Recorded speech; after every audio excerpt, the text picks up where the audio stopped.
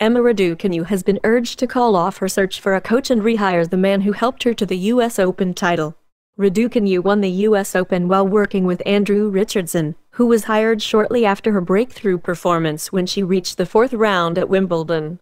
Only weeks after winning her first major, however, Raducanu sacked Richardson, saying that she needed someone who's had that professional tour experience and has been through it and seen players in my situation for many years going through the same because it's going to take a lot.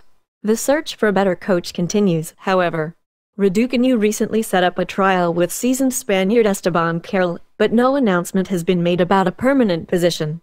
Among those who believe the 18-year-old should simply go back to Richardson is Tracy Austin, the former teenage prodigy who won the U.S. Open in 1979 at the age of 16.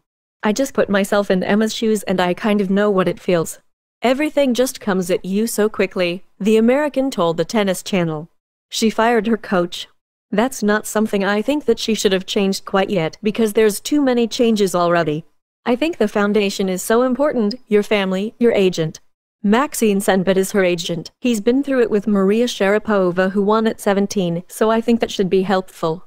Austin added, these top coaches, Raducanu's dad said, are expensive. And yes they are, so I'd say go back to Andrew Richardson. I saw them at the U.S. Open before each match. They seem to have a nice camaraderie. She needs to have something that's the same as that she had at the U.S. Open because she's stayed the same. She's more confident, but everything around her has changed. So the parents, they need to try to help her find that foundation again. Either go back to your old coach or really go for it and get someone who's experienced. Raducanu's next scheduled appearance is at the Transylvania Open in Romania, her father's homeland.